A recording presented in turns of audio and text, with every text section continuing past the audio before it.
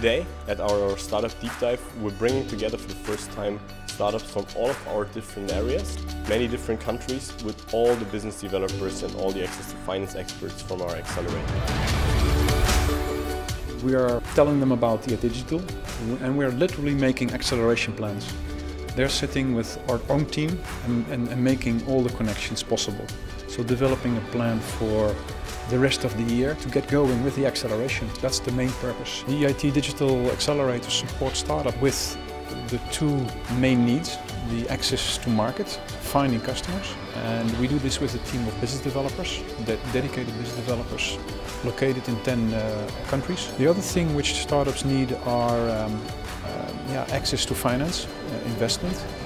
So we bring them to investor events, or we bring them one-on-one to an investor who is interested in that domain. As you know, Europe is a beautiful market. We have 500 million inhabitants, wealthy consumers. These are splendid market opportunities for our startups, but very often they stay in their own country and they don't have the entry points to go to the other countries.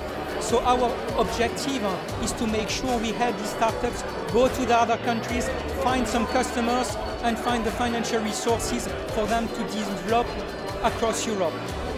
In the discussions with startups that we had today with our business community, for example, we made a lot of good plans how we can introduce the startups to new countries, to new possible customers and partners.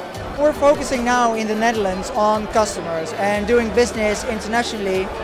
There's so many other things that are important. So EIT Digital is learning us how to use the social aspects in different countries, and they can open doors that would be closed for us if we would go as a Dutch company.